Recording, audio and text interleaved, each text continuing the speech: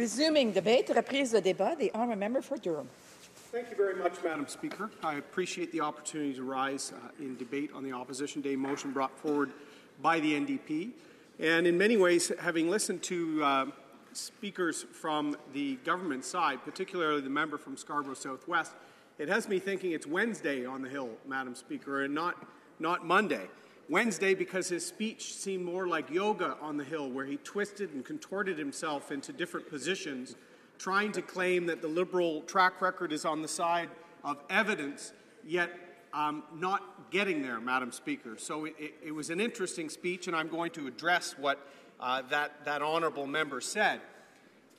I will say the one thing that my friend from Victoria and the NDP bring forward that makes sense with this motion is the contradiction facing the government. And the motion begins with trying to recognize the contradiction.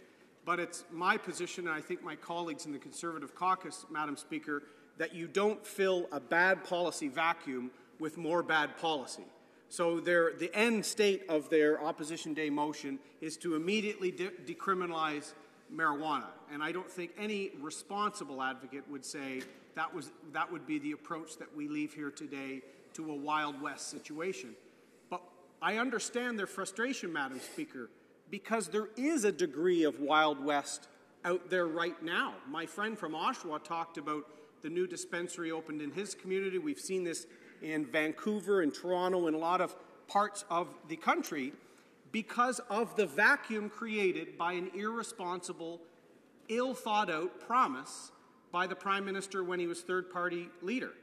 There were a number of reasons for his bold policy statement, but one of them was to cover up his own use of marijuana while he was a member of Parliament, Madam Speaker.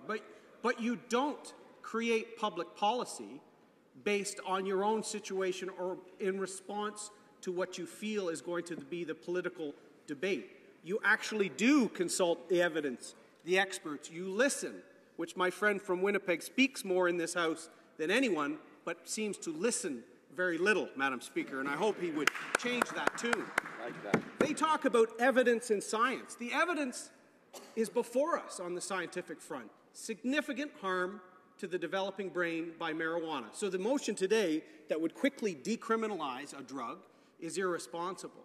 But so is the approach of the vacuum created by this government as they lumber towards fully legalizing and in some ways legitimizing marijuana, Madam Speaker. So the evidence is crystal clear. And I didn't hear the member from Scarborough Southwest talk much about that when he talked about evidence. I did hear that member, the former chief of police from Toronto, quote at length the member of Parliament from Outremont. He seemed to revel in that quote, so I'll quote the member from Scarborough Southwest. When years ago in the Scarborough Mirror, a paper that serves the riding he represents, he said while chief of police, "We do not support the decriminalization of small amounts of marijuana." He goes on to say, "That sends an appalling and inappropriate message and is not going to do anything to reduce the harm in our communities." That's an interesting quote, Madam Speaker. You didn't hear those words from him here today. Now, as a politician, he is the one charged with filling this vacuum, Madam Speaker, that all communities are concerned about. He seems to have changed his position and given no reason for it. He did refer to evidence of scientists and law enforcement. Let's look at the evidence from law enforcement. The Canadian Association of Chiefs of Police, which that member used to belong to, have looked at the public policy ramification of legalization, decriminalization, and they came up with a policy that most recently the Conservative Convention in Vancouver endorsed. In fact, my friend from Beaches East York should do a little more research. It's not decriminalization, Madam Speaker, but it's making sure that there is not a direct route for small amounts straight to the Controlled Drugs and Substances Act, the criminal route. It's called discretion for law enforcement and ticketing, Madam Speaker.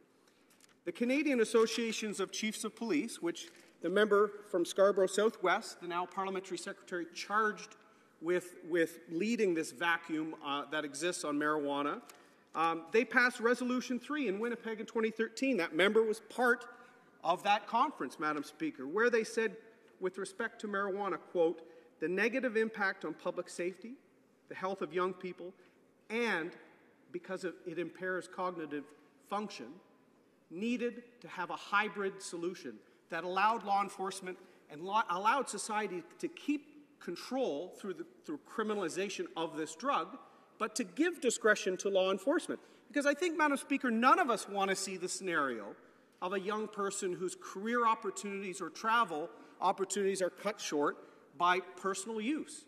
I think we've evolved as a society. In fact, since 2013, when that member was member of the Chiefs of Police Association, I, as a member of Parliament, was taking that position, which at the time was contrary to my own party's position, Madam Speaker.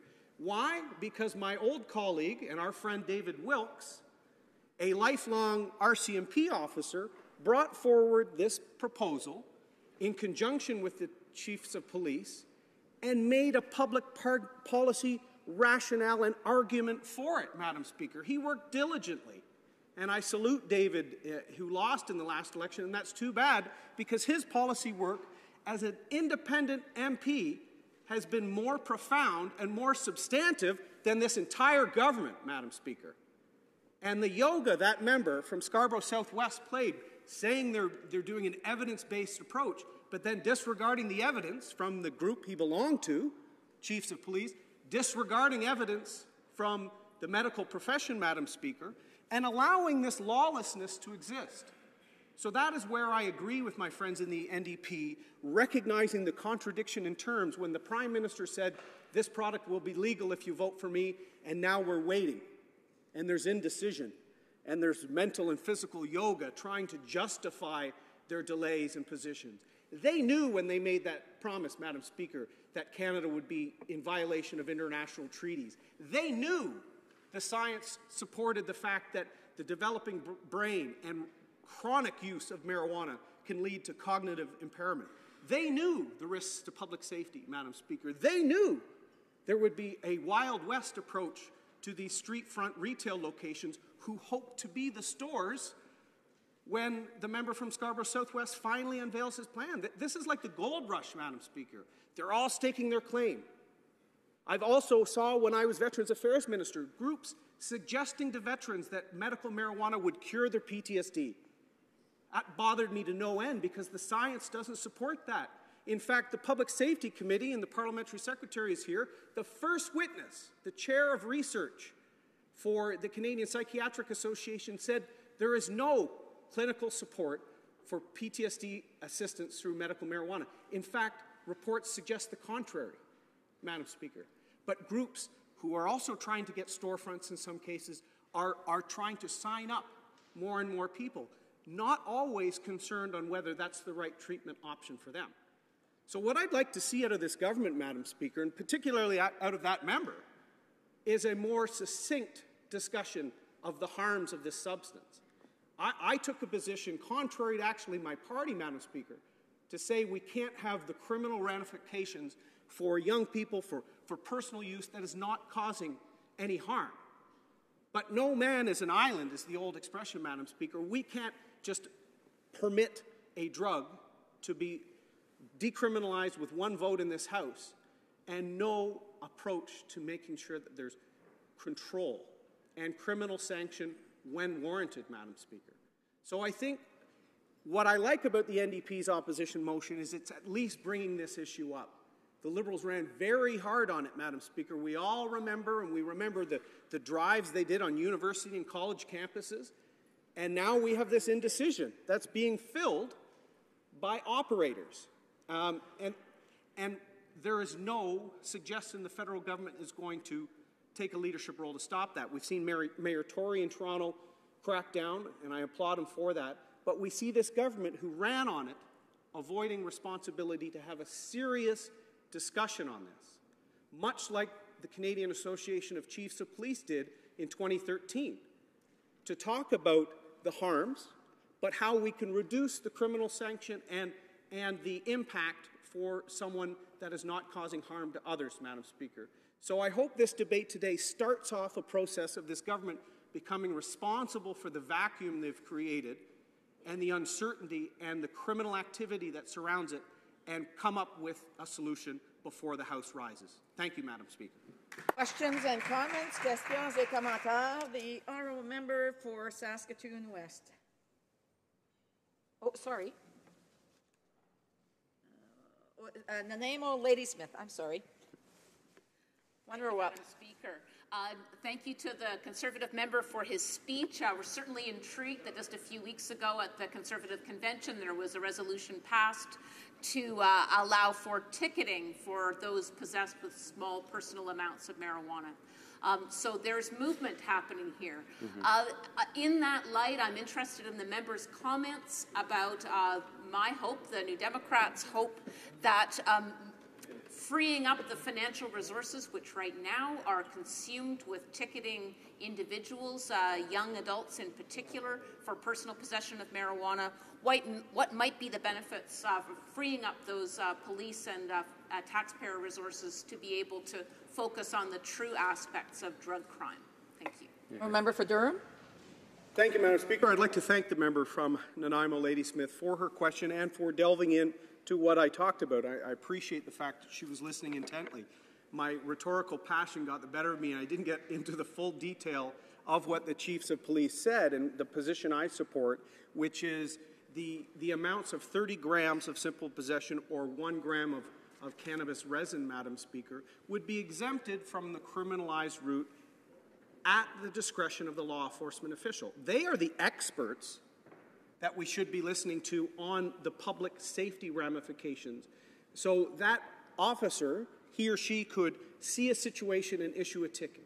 If there was someone repeated or near a school or with other factors combining with possible other illegal activity, which is often the case, they would have the discretion to lay the charge and keep that criminal sanction intact. It's a responsible approach, Madam Speaker, that was advanced for many years by our colleague David Wilkes and is supported by the chiefs of police and by many Canadians. I actually would suggest to the honourable member from Scarborough Southwest, who I respect a great deal, to push this solution on the Prime Minister rather than his radical, not well thought out legalization plan. Questions and comments, questions et commentaires. The honourable member for Anglican Lawrence. Thank you, Madam Speaker, and I want to thank my honourable colleague this morning for his impassioned speech. I actually think that there is some common ground in his remarks this morning. We do agree, I think, on both sides of the aisle, that there are some harms that are associated with marijuana that we need to protect against. I think we would also agree, Madam Speaker, that the status quo was not working. And as the Honourable Minister of Health said recently before the United Nations, that we can't arrest ourselves out of this situation. And as somebody who's worked in law enforcement, I think that she speaks with great credibility when she makes that statement. He says as well that he doesn't believe that there should be criminal sanctions on a go-forward basis. But when one listens very closely to his remarks this morning, one has trouble finding how there is any clarity in the way of a solution which will ensure that youth will not continue to be charged, that we will not reduce the harm principle, because there's nothing in his remarks that I heard this morning that addresses the supply side of the issue, and most importantly, nothing in his remarks that actually provides a clear solution when it comes to choking off the resources and the proceeds of crime, which will continue to be fed to organized crime. Thank you. The honourable member for Durham. Well, thank you, Madam Speaker. My friend from Anglican Lawrence didn't quite hear my speech because I did talk about harm reduction.